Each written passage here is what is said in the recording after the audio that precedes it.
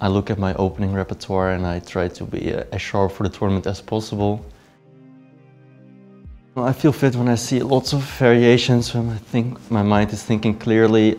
Sometimes I feel like when I don't see much, like I'm not seeing clearly, that's when I don't feel good. When I see lots of lines, I feel good.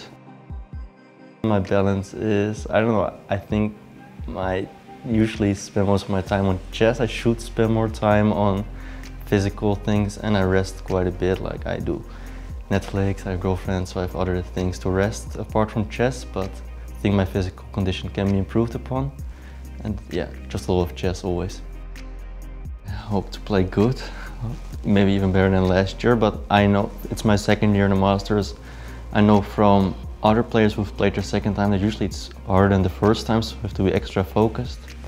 And who will win? I hope me.